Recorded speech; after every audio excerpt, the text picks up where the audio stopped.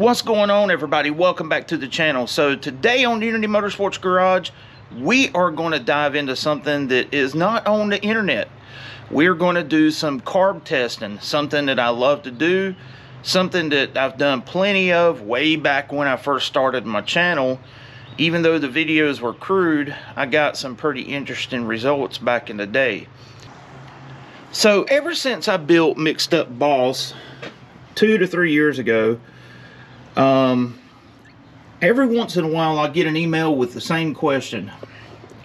How come you didn't use a 750 double pumper instead of doing the 750 Dominators? Well, the Dominators just look cool, okay?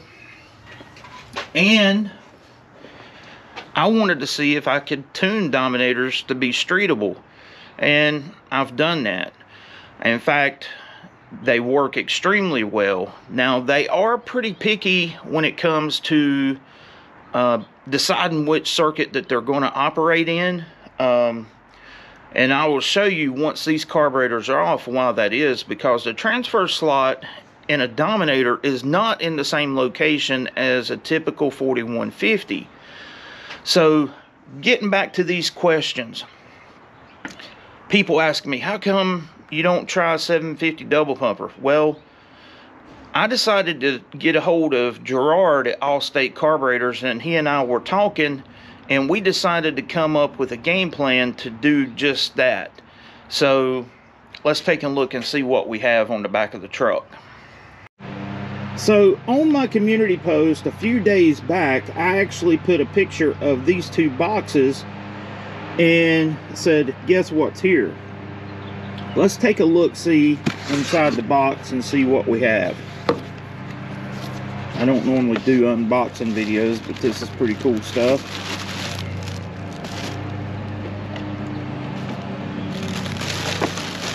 Let's see if we can do this one-handed. So basically what you're looking at here are two 750s that are built on Holley HP main bodies, done by the folks at Allstate Carburetor. Here's the gaskets and calibration chart. You can see what jets they come with, what air bleeds, power valve, so on and so forth. What we're going to do is basically a three-way comparison between these carburetors and the Dominators. Now, mind you, this is a 750 double pumper, and this is a 750 Dominator. So we're going to find out if CFM is the same between a Dominator and a 4150, something I have never seen or heard anyone talk about. The comparison is going to go like this. We're going to have a three-way deal. I'm going to find out how streetable the new carbs are out of the box with the current state of tune.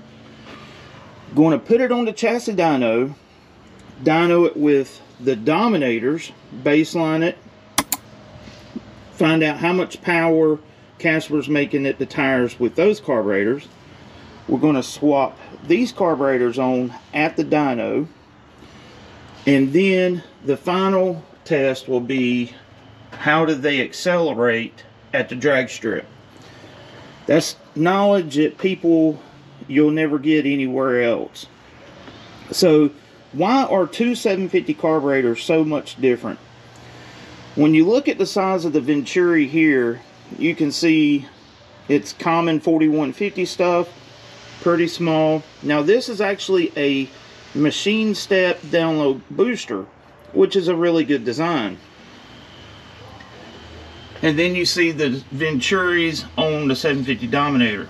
I don't know if you can see it in there, but you can see that it uses the booster as kind of a restrictor plate, limiting how much airflow can go through this Venturi.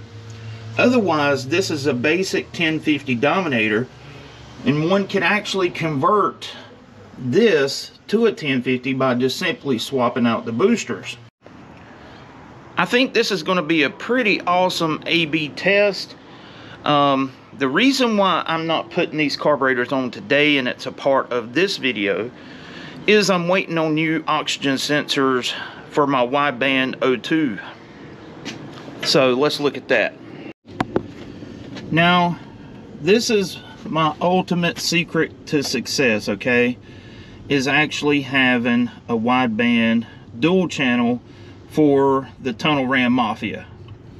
What this does is this allows me to find out in real time between the driver's side bank, passenger side bank, and so yeah, I can set it up as single O2 or dual. But the problem is the oxygen sensors are dead. They started acting kind of funny a while back, started getting kind of slow, then started giving me crazy readings, and I guess that's to be expected after they're, you know, nearly 5 years old. So here's a pretty cool little tech tip if you have a wideband meter such as the Fast or the Innovate or the AEM, things like that. To buy the replacement sensors for those meters outright is pretty expensive, but there's a cheaper option. You can go to eBay and get oxygen sensors for a Volkswagen. You can actually get the Volkswagen oxygen sensors, and they work perfectly. In fact, it's a Bosch sensor. I'll put a picture of it in here so that you'll have the part number and all that good stuff. But I've used those sensors in the past on this. This is the second set of sensors that I have put in it. The first set of sensors I put in the truck, or when I've put the meter in the truck, I killed it right away by using race gas. Don't be this guy. You know, leaded fuel, oxygen sensors, no good. You can get away with it for a few times and then it will just kill the sensor, and then you have to buy new sensors. But I've got to give that little tech tip credit to Tom down at Precision Dyno, because Tom is the one who actually informed me that, hey, the Volkswagen wideband is the same sensor as the Innovate, AEM, and Fast, what they use. So make sure that you look and have the same style in plug as what you have with your sensor, and go from there. The oxygen sensors are supposed to be here on March 5th, so that's really cool.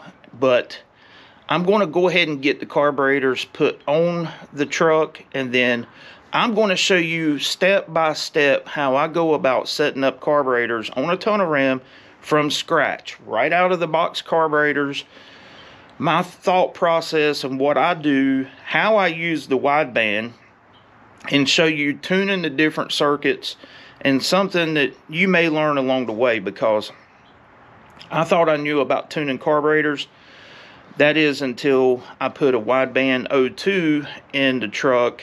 Then I realized just how much I didn't know.